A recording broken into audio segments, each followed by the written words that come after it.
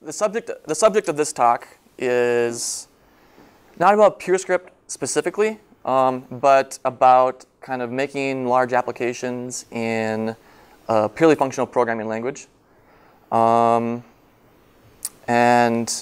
I started learning purely functional languages like about 4 years ago. I started trying to learn Haskell.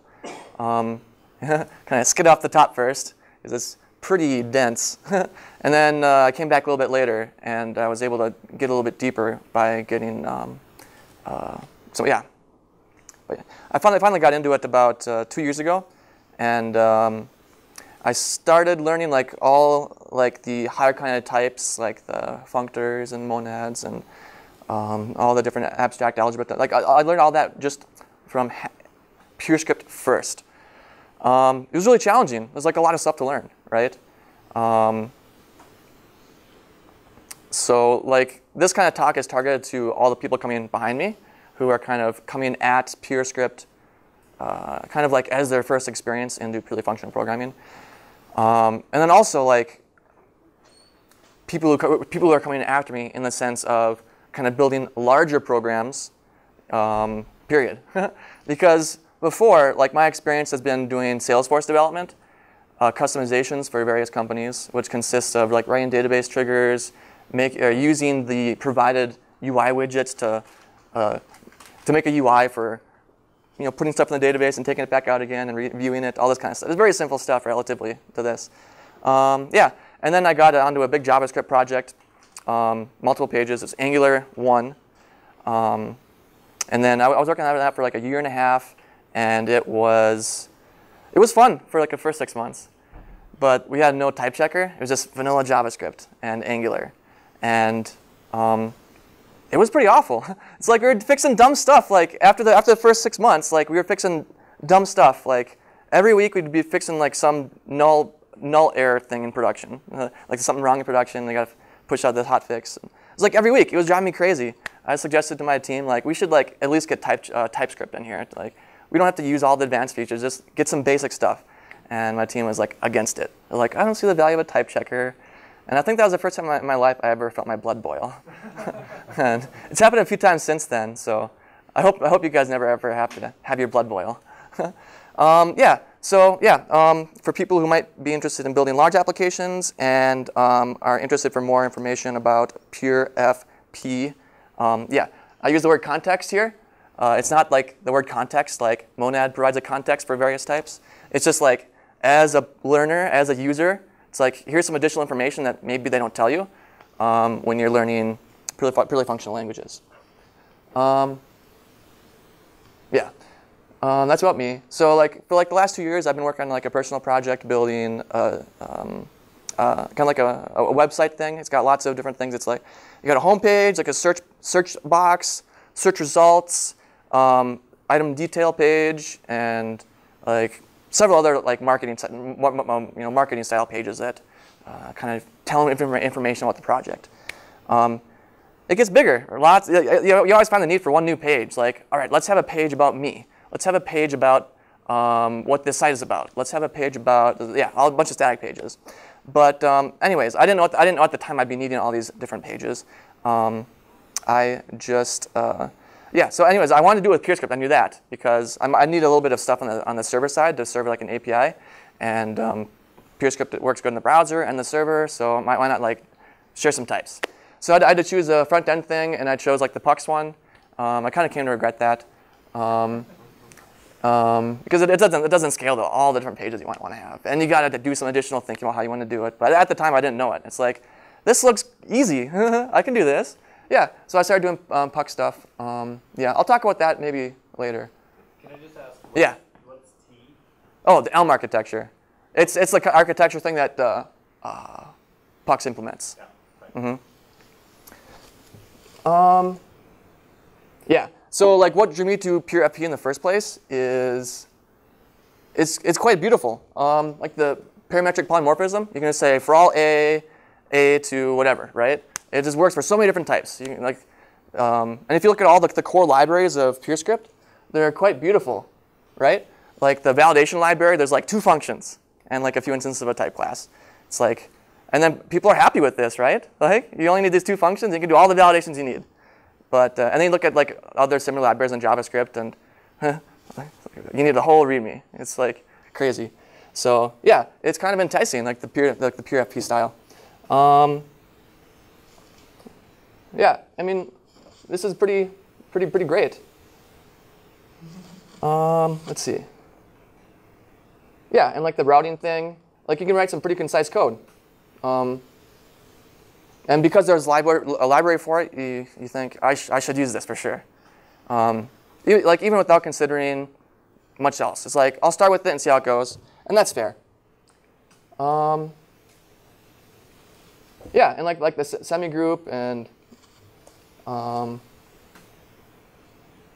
yeah. But like I said, I got kind of into a spot where I was having a hard time making changes because I had a big, single page thing in Pucks like in my front end, like to render all the pages, and then I had HTTP APIs to listen for data requests, which I'd then take these and I put them in a database.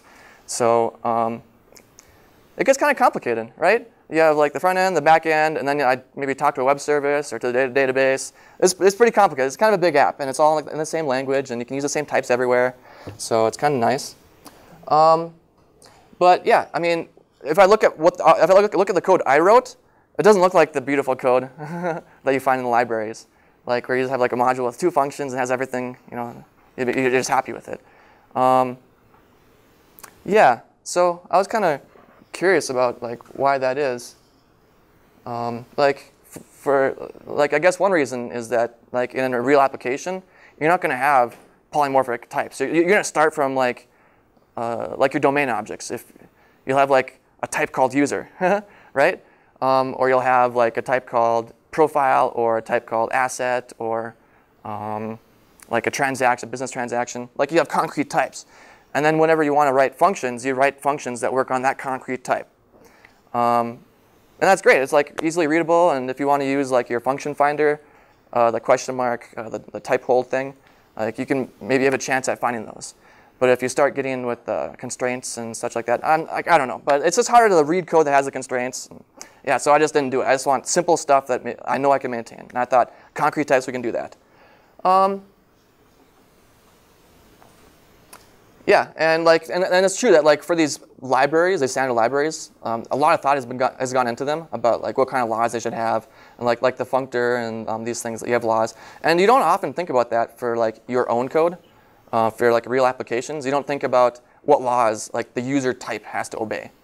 And I'm kind of thinking like you should probably think more about that. But people don't like at a conference like this at LambdaConf. Like I don't hear people talking about that. I just hear people explaining like how the functors work and the applicatives, and like all these universal concepts that kind of work across all the different apps. I don't really hear what people say about how to write specific apps. I hear people explain how to use a specific library, which is nice and useful. Right. So like, is it wrong for me to like write concrete types and functions between all these different types and like maybe not. Like I was watching Edward Komet's Twitch stream because that's a thing now. People live stream themselves programming, and somebody asked him about like his programming style, like what his thought process is for making one of these libraries, like the highly reusable lens library, and he said that. Oh no, I didn't make that as part of a specific project. Like I was kind of inspired by real world projects, but when it came down to it, I ended up just writing a separate library, and then later kind of rewriting, refactoring some of my work code, such that it uses this lens library. And I think that's a very important thing to make note of, is that like these highly reusable libraries that functional practitioners advise you to use. They're not easy to come up with. And once you do come up with them, you're probably going to have to go back and rewrite some of your code to kind of fit with what you've later discovered is a better practice. And it's important to note that you won't get it right the first time. Yeah, so then I kind of got into the thinking pattern of what can I do with my real-world application to make it more beautiful, more like the things I admire so much, these core libraries in the functional, in the PureScript ecosystem. And at least like all the ones I admire are the ones with type classes and like a single function or like one or two functions. They're very fine-grained. I wonder if I have the reasons here. Oh, my bullet points marked down so hard. Right, and some of them, like a lot of them, they come from like the math community, right? That gives them like this mystical, that these must be awesome. I should use this everywhere. And yeah, maybe that's true, but yeah, and they're also relatively fine-grained. Yeah, so yeah, you can kind of draw some conclusions about what the guiding principles are of these core libraries. It's just like I stated. Yeah, and like the most important thing is like the laws. Like these type classes, they're not type checked per se without some sort of property-based testing library, but the laws are like a big part of like, why these core library functions are so beautiful. It's why they can stay so clean. It's just expected that instances obey certain laws. So how could we how could we kind of take that and apply it to our own real-world applications? Is you're going to have to do a lot of thinking again, just like the author of like the lens library had to do a lot of thinking about what it means to be a lens. And yeah, so like here's some examples of laws that you'd see in the PureScript prelude. Commutativity, associativity, distributivity. Like these kind of laws come from mathematics. Mathematicians over the centuries have decided that it's easy to reason about data structures or algebras that have these types of laws. So yeah, so like they're pretty useful for us too.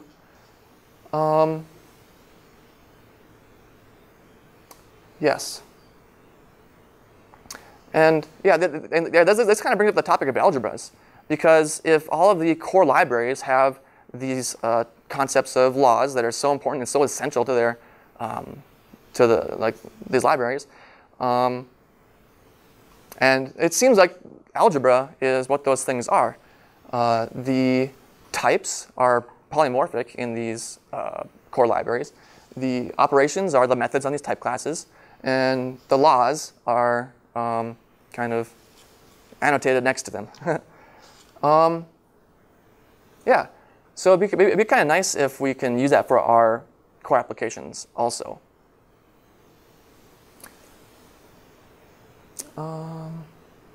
Yeah, operations laws, and we bring the types to the table.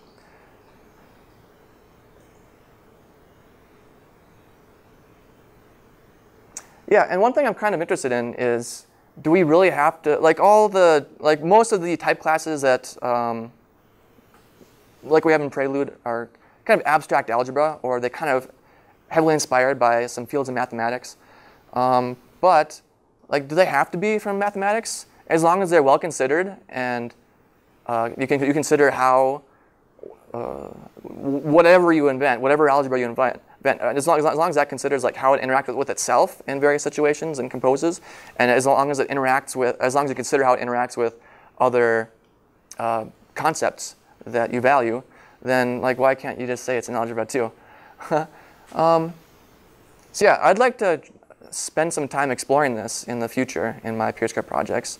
Instead of coming up with specific data types first, and kind of come up with the laws that you want this data type to behave by, and then maybe turn it into a class. Maybe you can do it with like the free monad too. I'm not sure, but there's ways of defining algebras and encoding them in the PureScript language.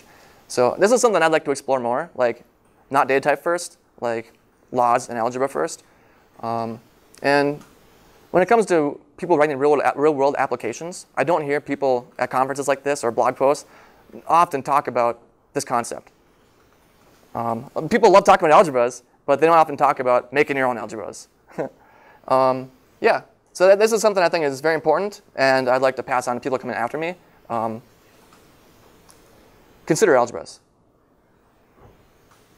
But yeah, that's right. Like, I remember seeing a thread about the default type class in the Haskell community, and like, oh, who's going to maintain it? And some people are saying maybe we shouldn't maintain it because I don't like it. I'm like, oh, why don't you like it? There's no laws for it. It's not clear what a valid instance is.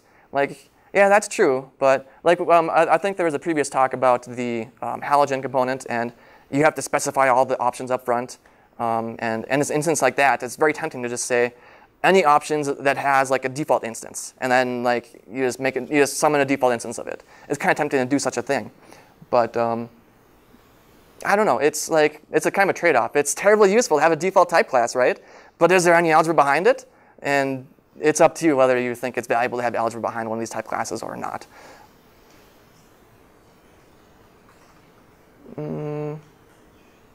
Yeah, there's different ways to encode the algebra. Like here's one example, kind of using like, this is either the initial, I think this is an initial encoding of an algebra, and then you write an interpreter. It's just like the interpreter pattern. And then you can use type classes for the similar thing. Yeah, so a question to think about is like, what kind of situations can we create an algebra in our real applications? Yeah, there's a book that kind of came across my Twitter stream, like the algebraic models for accounting systems. And like just reading the table of contents, it's kind of a big book, but it looks like they were able to find exact mathematic things for everything that you need to write an accounting system. Like I think they use the semigroup and the monoid stuff, and I think they use I don't know. It's like yeah, like like a list, and you can partition it. There's a mathematical concept for that, like something equality. Yeah, but yeah. So I mean, for accounting, that's heavily math-based already, so it makes sense to use all sorts of well-studied mathematical concepts. But if your boss is like giving you business processes, maybe they're not going to exactly correspond to mathematical concepts, and you kind of have to make up your own concept of like a business process that has this property and this property and this property.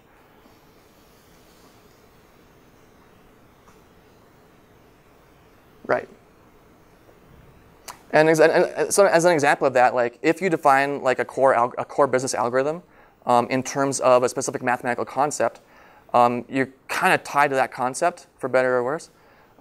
So for this example, like if you have a shopping cart and you want to calculate the order total of it, then you'll just like you can just presume whatever is in the shopping cart is a monoid instance, and you can sum it up.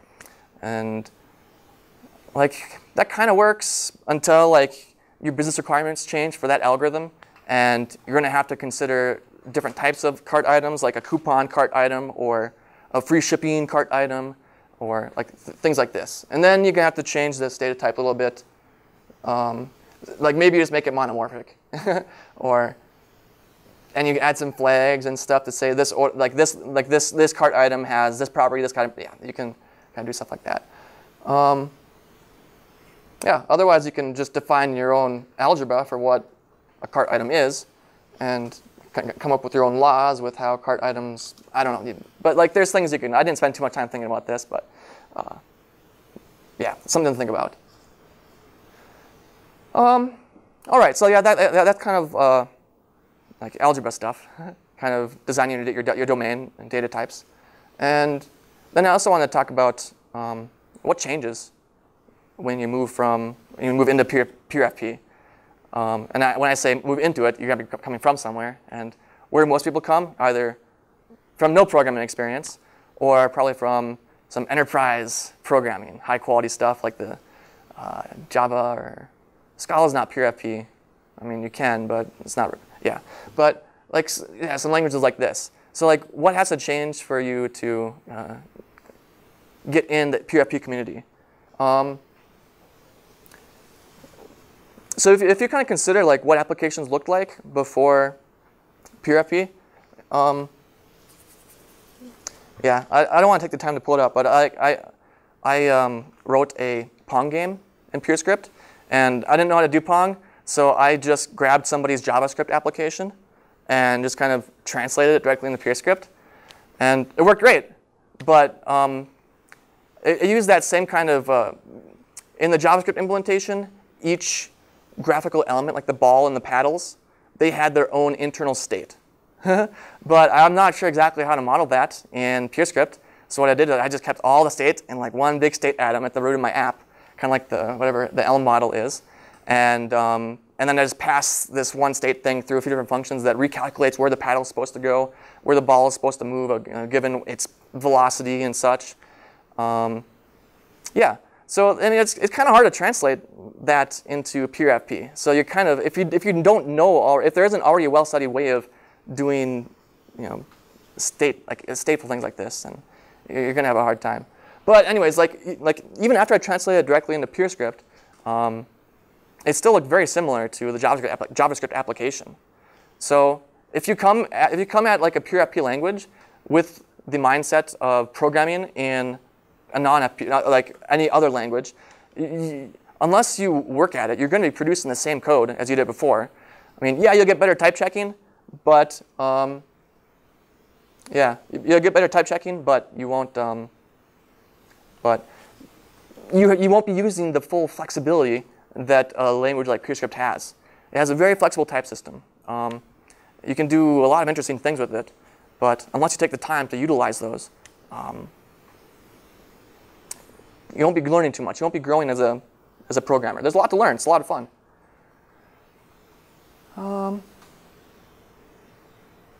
Yeah, I already said that. What would you have to say?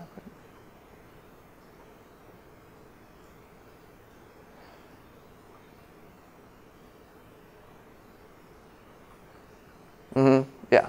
So, yeah, and another thing to note, like in that Pong game I wrote, is I never got rid of like the terms, the Pong paddle, like player 1 paddle, player 2 paddle, the ball. I never got rid of those terms, but yeah. So that's going to carry into a later part of this talk, which is maybe you don't want to get rid of these terms. Like these domain terms are very important.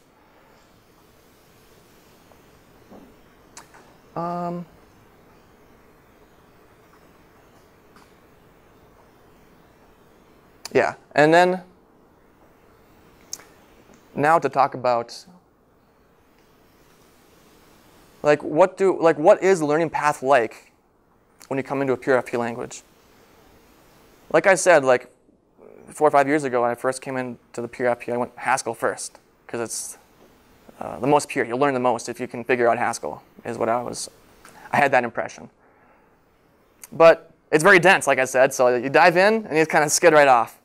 And then once you kind of understand what the surface tension for this new concept is like, you can kind of readjust your plan, and you can get in there. You can get in there. It's fine. You'll get into the pure FP community, the concepts and such. But what is this kind of surface tension? Like, what is the density? The density is like, it's curried functions. You don't have that in like a lot of other languages. Curried functions by default, like the type checker, it gives you errors in a slightly different way.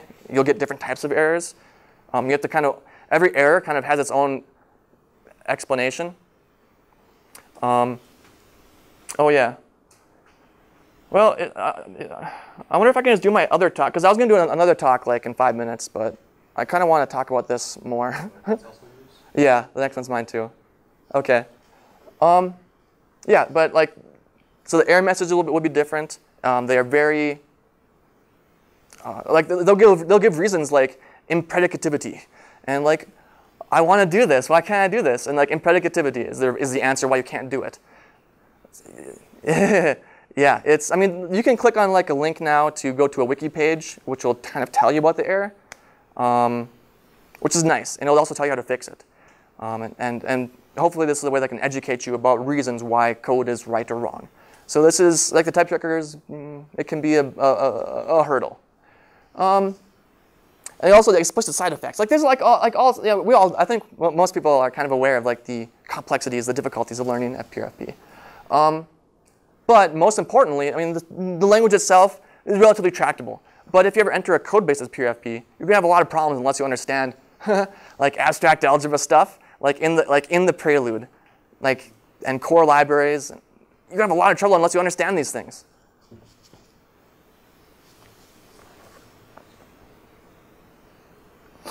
So, like, the thing I want to point out about this is is these abstract algebra things unique to pure FP, or do other languages have these also? Just not exactly abstract algebra. I think that languages, other languages have these things you must learn, but they don't call them like functor and monoid and stuff. And like just to give an example, like in Java, the similar thing in Java is like the patterns, like the factory pattern and the visitor pattern and all these different things. They had different names back then, but they still the same concept. And the difference between pure FP, like the pure script, and like writing something in Java, is that you got to know these patterns up front. Like the patterns are used everywhere, whereas like in the Java language, where they have these other patterns, sometimes people use them all over the place. Sometimes because whatever, they're young programmers and they're told patterns are good, but other times, yeah. But these patterns exist in all languages. It's just that in pure FP we use them everywhere, at least in the libraries do.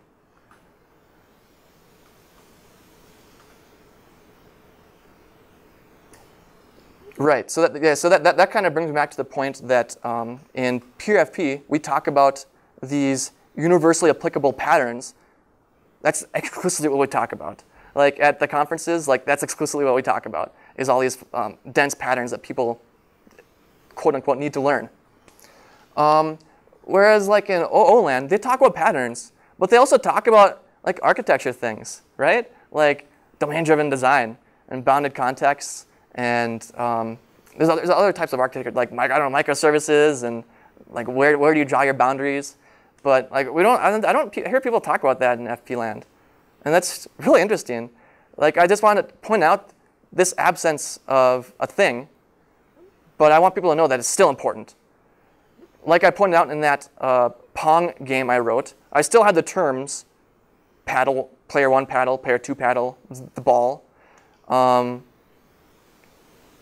because like anybody who comes later, that's like going to be what that's going to be their handles into this code base. Is like they know that this concept exists in there somewhere, so if they just search for it, they'll find it. And then once they have that, they already have some intuition about what it should be doing.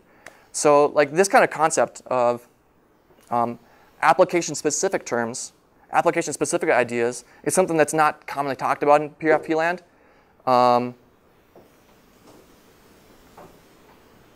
Yeah. So I'm curious why.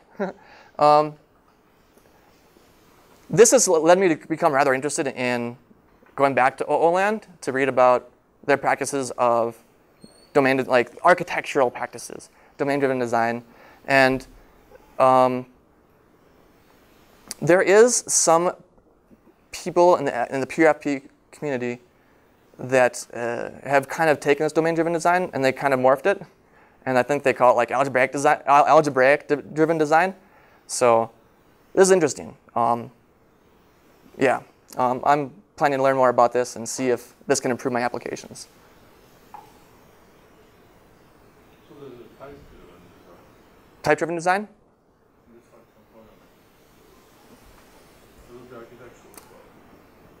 Is that architectural, type-driven design? Yeah. What is architecture to you? It's test-driven development for you, a way to write code. Would it be in this category of architecture? Architecture? I would think not, because I would think that architecture, the essential aspect of architecture is boundaries and naming things that are essential to your domain and choosing the properties of these domain things. Okay. I think this is the essential aspects of architecture. And to, what's that? That sounds much more like data types and types in general to me.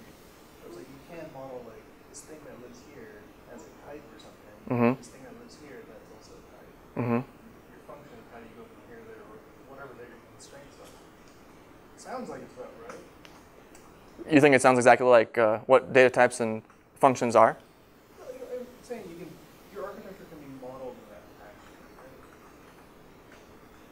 Yeah, but the data types and functions they don't tell you where boundaries are. It's like in my website, right? It's just a single page app.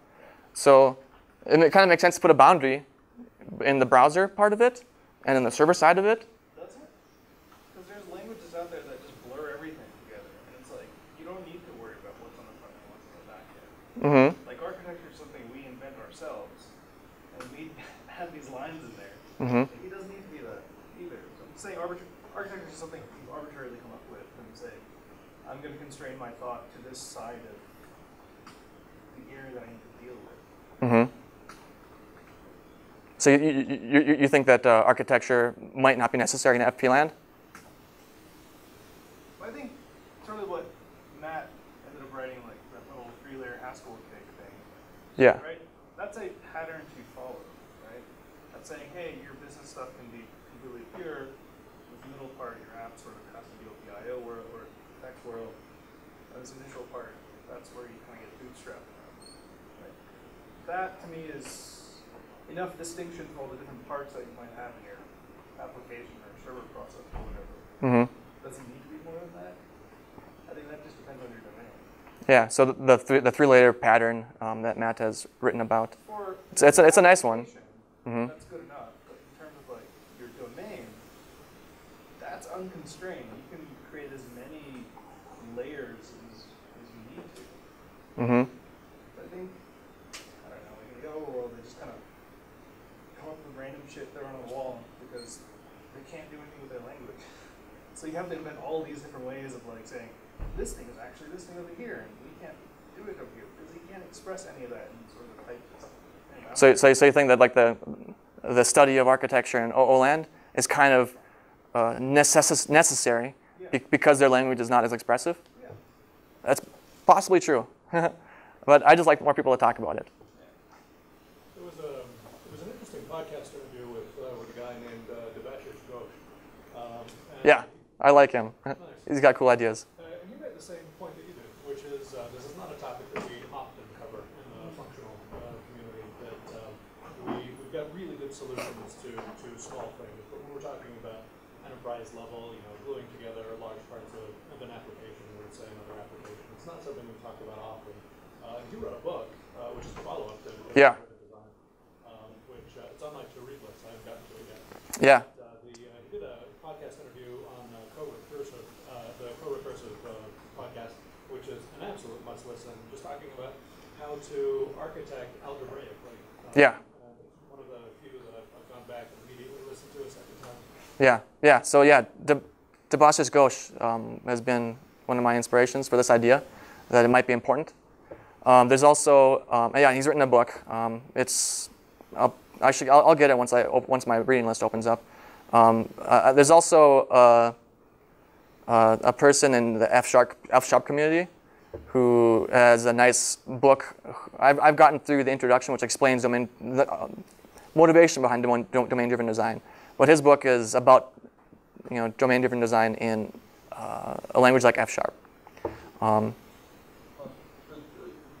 sure that I understand what you mean by architectural design, but there's this thing called denotational semantics. Denotational semantics. Drives how you write programs in functional programming.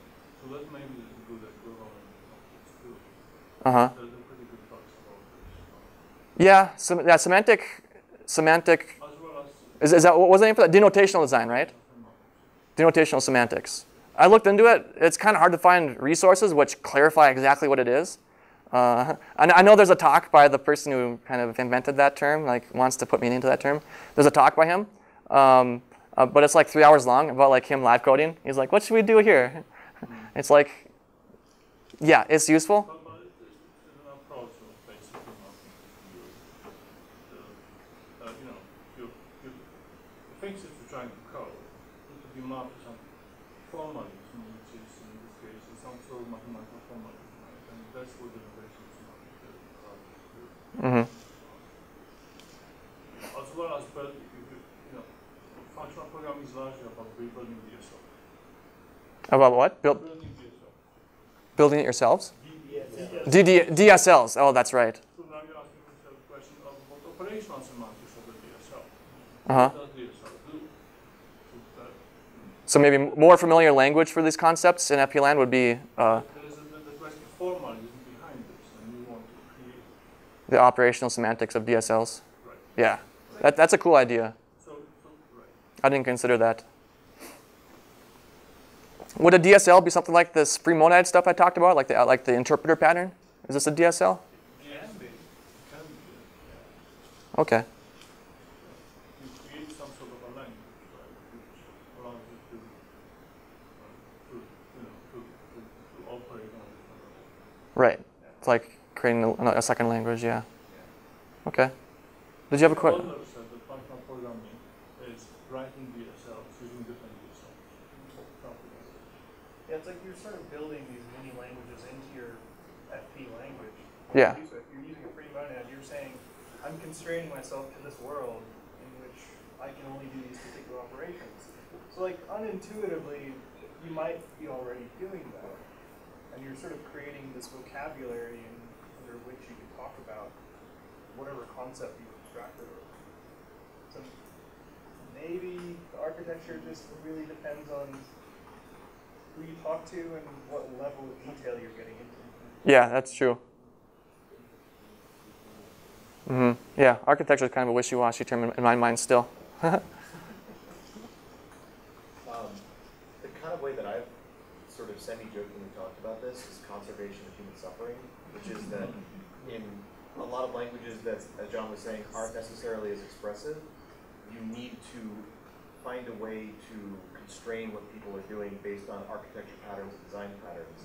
But in languages, maybe like PureScript or Haskell or Scala, if you're very careful, you have the ability to encode some of those constraints into the language itself. And so people are more free to do other things, and that of course leads to many people taking many different maybe applications and patterns that they want to use to design like good programs and still be able to build useful things out of it. The problem is that we end up in a scenario where people don't build consensus around what the right ways to build applications are outside of saying, use the interpreter pattern, or like use finally tagless and creating an algebra to encapsulate your effects. How do you go about designing an algebra? Well, figure it out. But I think that they're good aspects, and like it would be really cool to hear more about what appropriate architecture in functional programming languages ends up looking like. Because I don't necessarily think that it ends up being DSLs all the way down. I think that's just as confusing for people too. But I think that the impetus to do it is just not nearly as high because you can accomplish so much without ascribing to these design patterns from the beginning. Because if you don't do it in like a language where you aren't forced to keep track of the types or the effects, then you're going to find out a couple months later that you built a completely intractable code base, and the only solution is to tear it down and rebuild it from scratch. Whereas if you've done something totally intractable in a language like PureScript and Haskell, ripping parts out and replacing it is like an afternoon. Yeah. Once you figured out what you want to change, it's like, Michael Stoneman was in another talk, and someone said that there was a bug in a core component of the Stackage Curator tool, and he watched the talk and fixed the problem and pushed a fix and rebuilt Stackage in the course of about an hour. He's got superpowers, so that's a whole other thing. But that's something that's very difficult to do when you don't have guarantees from the language. And I think that those guarantees build an environment in which you don't necessarily feel like you need to ascribe to these design patterns just to build something that will fall down later.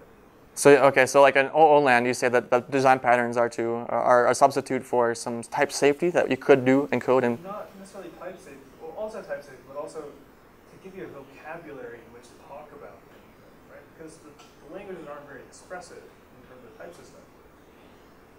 So you have to use other terminology to say, hey, what am I actually doing with this thing? Oh, let me encapsulate that into a word, and now let's use flywheel pattern, or what the hell ever pattern you want to talk about.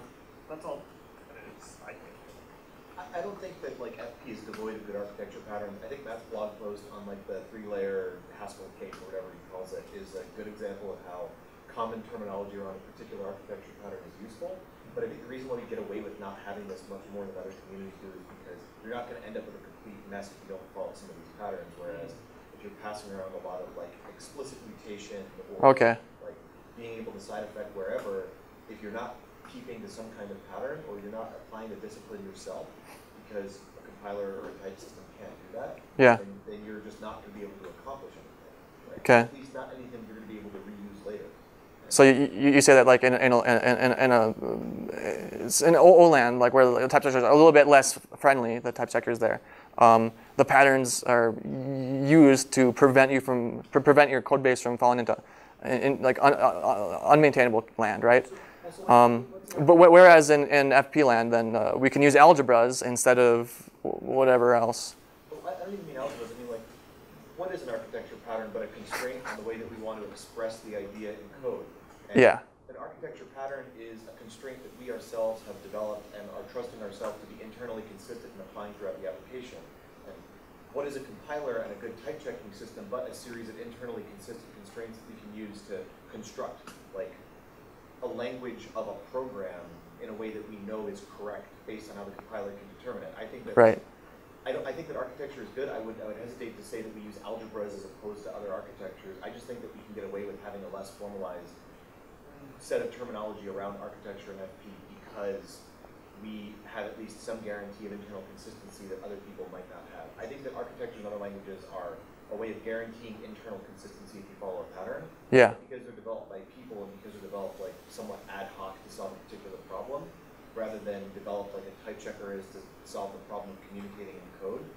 That's why you have so many competing different architectures, because you can't have one size fits all when you don't have like a internal consistency is the word I guess I keep coming back to, because that's Yeah. a hard thing for me to keep track of when I write code. So like you say in OO land that these patterns are used for internal consistency, rather any language. So not just OO land. Any language where you don't necessarily have a way of developing some kind of formalism over how your code interacts with itself. You fall back to design patterns where you constrain how a person can create code in such a way that it's consistent with itself. That's just my take. I'm not an expert on anything at all. I just have opinions. Yeah, yeah. I don't disagree with anything you said, and I'm not an expert by any means either. I think one of the things I'd like an answer to is architecture feels to me like the boundaries of a system where like one team is working on one code base and another team is working on another code base, but those two have to interact in some fashion. The thing I'd like an answer to, maybe this would be a good future LambdaConf topic, if anybody knows, is listening to somebody who's worked on, say, a Haskell code base that's older than 5 years, that's 100,000 lines of code, 500,000 lines of code, multiple teams, that kind of a thing. I'd be, maybe we're not there yet as a community, but that's the kind of thing that I'd be interested in hearing about. Yeah. Hearing about extra large Haskell applications and multiple teams on it and seeing how design changes. Yeah, that sounds interesting, right? I think, I'm not 100% sure, but it might be worth checking out Don Stewart did a talk at the Haskell Exchange, I believe, a year or two ago, where he talked about some of the work that was done at Standard Chartered, which is one of the larger, if not the largest, Haskell code bases in existence. Something like over 1 million lines of code in Haskell, something like 2 million lines of code in the Haskell like language that they built internally. And they talk, I think, a little bit about this. Don Stewart. Don Stewart at Standard Chartered did something. He was at Standard Chartered, now he's at Facebook. Yeah. At the time he was talking about what the experience of working with Haskell a little bit was like in production, because I don't think they would have talked very much. Was it blog posts or a book or a conference talk? It's a keynote for Haskell Exchange. A keynote for Haskell Exchange?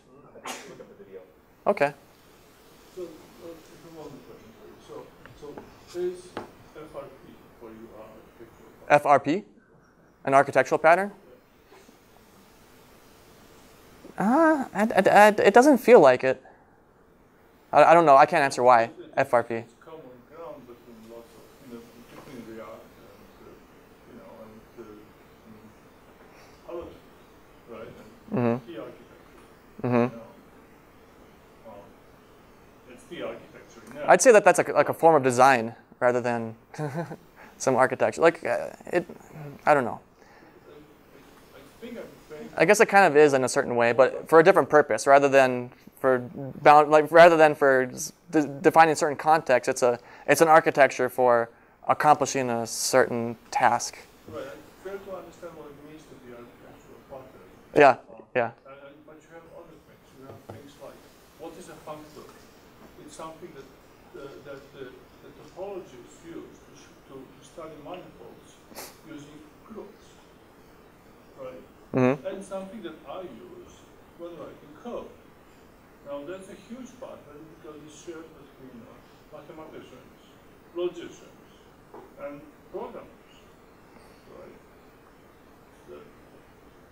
Is it architectural? I don't know. functors might be architectural because it's cross boundaries. Like lots of different types of people can understand it. It's kind of like Yeah, yeah. It's a fuzzy definition, right? I should have defined what architecture is, but part of nature. yeah. Probably more than that.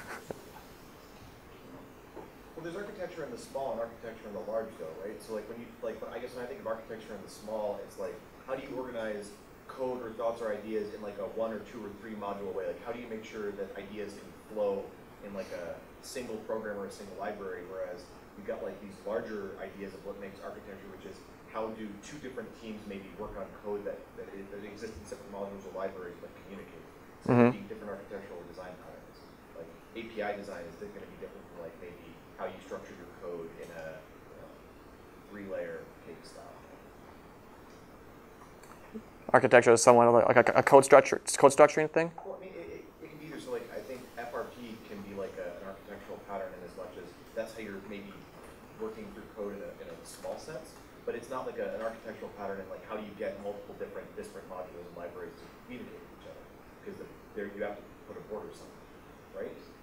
Yeah. Yeah.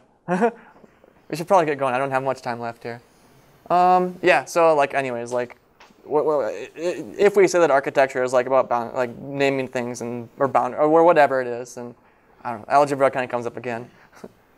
Like, okay, then here's a fun topic: is principled. Like, let's be principled programmers. Like John DeGoes had a tweet about principledness. Like, unprincipled designs have shaky foundations and require ad hoc patches. And I was like, I got really curious. Like, what is principled here? What does it mean to be unprincipled? Yeah. So I was listening to the Freakonomics podcast, and this guy started talking about principledness. At the same time, I was wondering, like, what does principled means? And I was like, oh, this is so perfect. And his answer is kind of like in line with what I think that John means when we talk about principled FP, principled programming, which is that they're like recipes for success that have worked for people. It's like a set of values that seem to work for somebody. Yeah, so like, so now for me, whenever I hear somebody that talks about writing principled FP code, I think about like, okay, what set of values, which principles are they thinking is good FP code? And like, I don't see that list anywhere. Like, it'd be kind of nice for a PeerScript community to like have some list about what they think is, principled pure functional programming. But for right now, it's kind of, everyone kind of has their own idea. Does anybody here know like what the list of pure FP principles are? Yeah.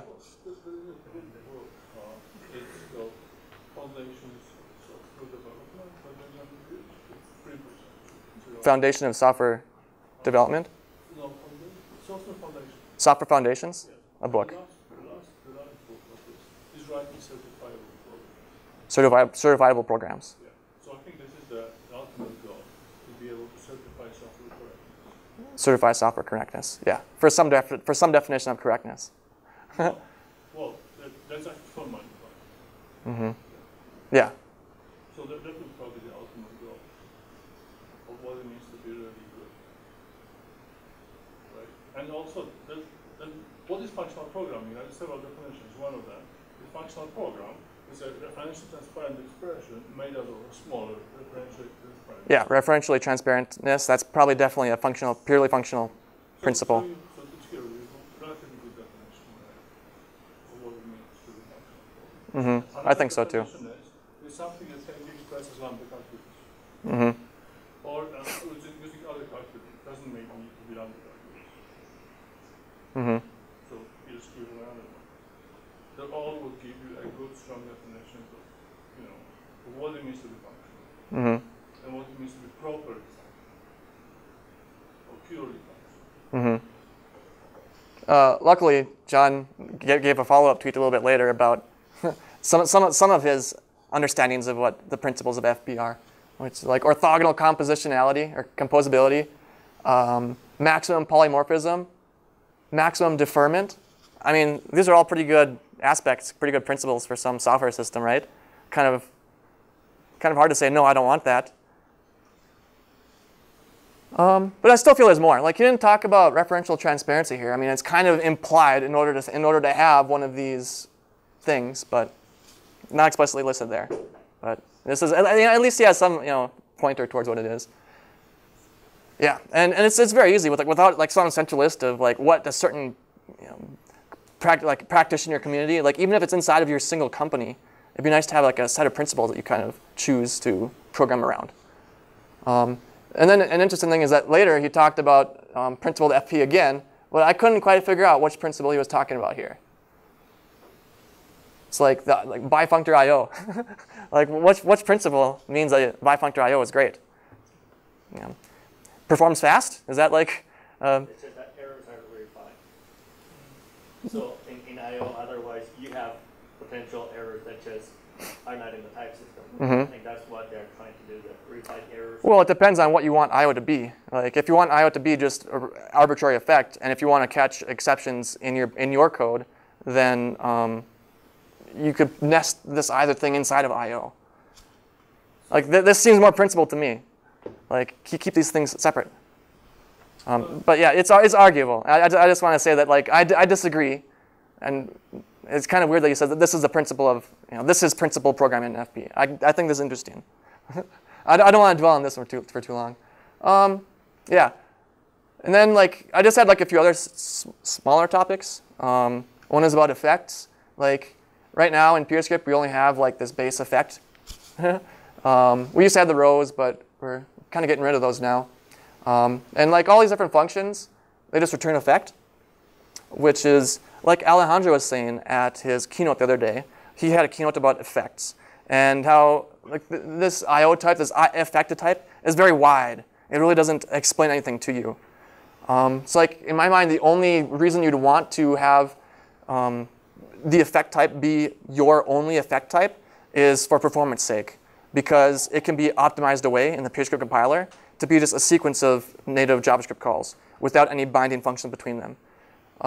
But like if you want to be very principled, in my mind, you'd have more specific effects that have some algebraic laws around what those effects do, how they interact with itself, with other effects of itself, or with other effects, period.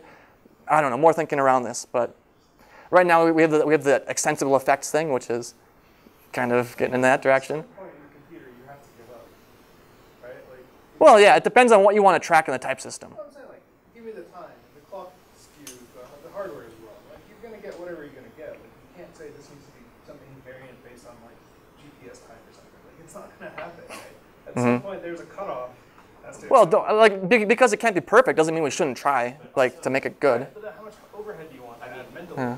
like maintaining large PostgreScript projects that have that row effect stuff is like really it's more conversation. Oh, I hate the row thing. Yeah, this is not about the row thing. No, but this is about the row, like the effect kind is what you're saying. Related to that more. Yeah. Like they did this for reasons because it's really terrible to maintain large apps that do this. Well, for having lots of fine-grained ones, maybe, but maybe you have just 2 or 3 and you'll be fine. The problem is also that everybody can make their own. And that was the real problem is you end up having like 3 different exception types that like somebody's throwing. That's like really. That's the same thing with using any ecosystem. Is like that like if you use the Prelude and like whatever the community ecosystem is, like you have to choose libraries in the ecosystem that kind of don't overlap. Unfortunately, like it's just like empirically it turned out to be a really bad idea because you couldn't compute with them either. And it was like, what is the real point of this? It's just some string effectively that like labels it. I'm happy about it. Like It's just some tracking.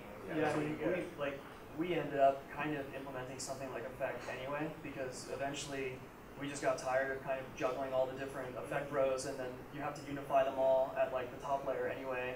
And Right. then, so we basically just like define a top level effect row as a type alias and just use that everywhere, just to kind of Top level effect row.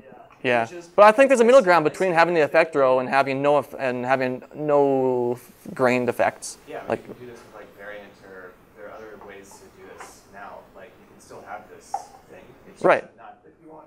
right. I just haven't heard many people talk about yes, we're good. This is the way to go. Like it's way good to do some fine grain effects, like some grain.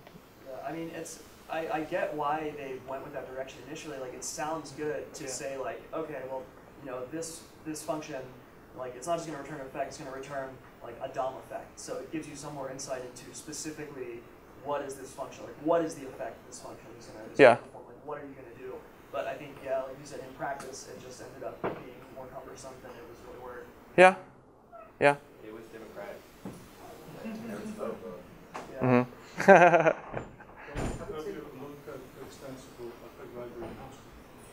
Yeah, well, PureScript has one too. Extensible effect. That's pretty nice. Yeah.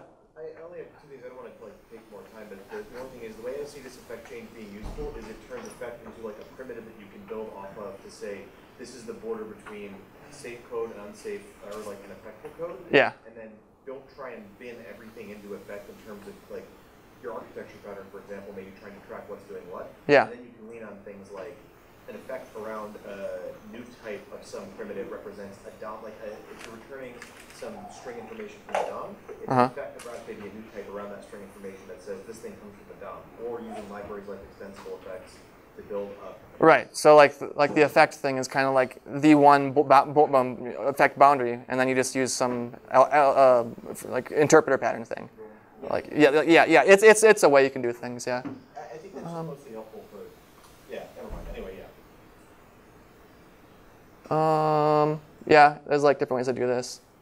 Yeah. Here's some like if you want to do like just have like 3 or 4 different types of effects. I don't know, some ideas. The power I see is like effect and app are like they're already a world better than what I was expecting to get in any language. Yeah. So like I'm fine with that, and then I think everything else you give people the freedom to build on top of it, not to be overly cumbersome. That's all. Well, that's all I've got to talk about then. I was going to talk about using the sharp sign instead of the $sign, but yeah.